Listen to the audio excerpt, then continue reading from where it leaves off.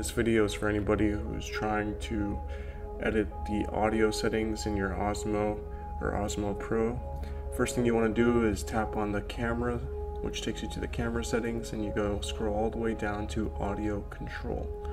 Inside audio control, you'll see all the settings for your microphone.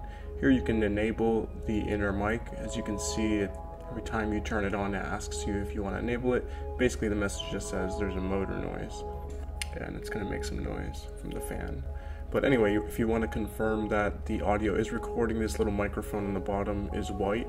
It's red if it's off, or if it's not going to record. So there you can see you can enable it, or you can choose to record audio. Then you have the audio volume control. This little slider shows you the input gain, basically. You can slide it how sensitive you want it to be. I usually keep it under 40 just so the fan from the actual Osmo isn't too loud, and I can just get the background audio just for reference. So there you go. Thanks for watching. That's how you edit the audio controls of your Osmo.